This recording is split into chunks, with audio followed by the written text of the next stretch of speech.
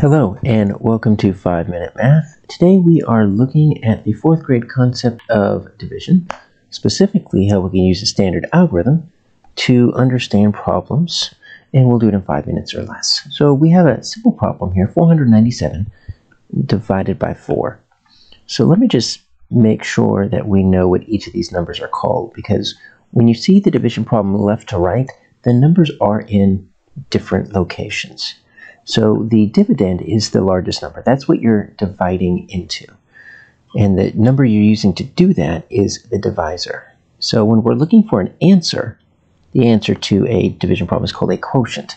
But when we use the long division algorithm, we actually flip things around. We put the divisor on the outside, we put a little fraction bar or a division bar, and then we put the dividend on the inside, 497. And then our quotient's going to go up on top. When we are doing long division, we do a series of steps. And I always say to myself, does McDonald's sell cheeseburgers? If you just remember that silly phrase, does McDonald's sell cheeseburgers, you can remember the steps for long division. So we're going to divide first, we're going to multiply, then we're going to subtract, check, which is very important. If you don't check, you can make a mistake and the whole thing gets messed up. And then we're going to either bring down, or if we're done, we are going to add the leftover as a remainder.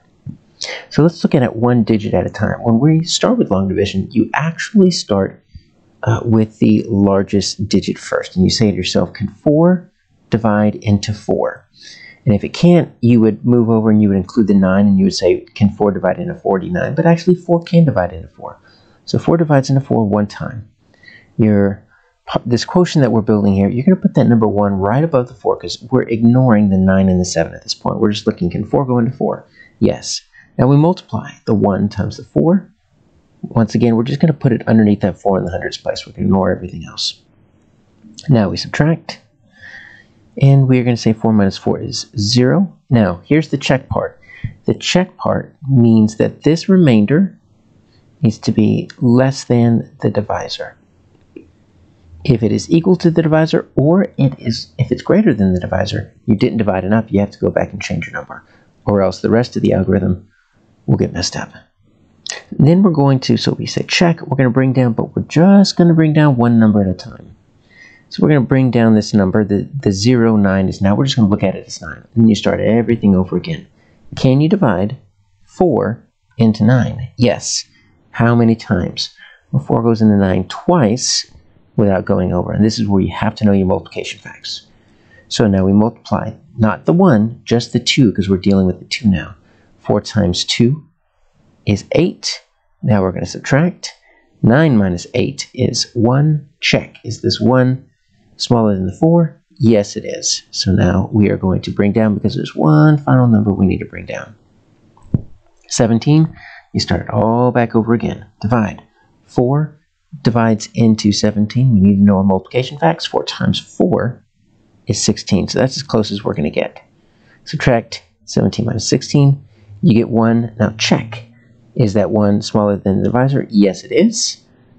But we don't have any more numbers to bring down, so our answer is going to be 124, remainder 1. Another way to write this, and this is what you're going to start doing in 5th grade and 6th grade, is you're not really going to write it with a remainder, though it's fine for 4th grade. You're going to write the leftover as part of a mixed number. So you've got your 1 left over, and your divisor becomes your denominator. So you could say 124 remainder 1. You can also say 124 and 1/4.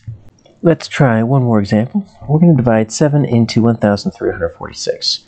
Now we look, can 7 go into 1? No, it cannot. So now we're going to bring both numbers into play. We're going to say, can 7 go into 13? Yes, it can. Fortunately, it can only go once. If it was one number more, it can go twice. So now we're going to subtract. That's going to be 6. Just going to bring the 4 down. We're going to reevaluate. 7 goes into 64 9 times. That's going to be 63. So we're going to subtract here. I'm going to bring this down, and that's going to be 16. So 7 goes into 16 twice, and that's going to be 14. So now we have a remainder of 2. Or you can write it as a mixed number, where your numerator is your remainder and your denominator is your divisor.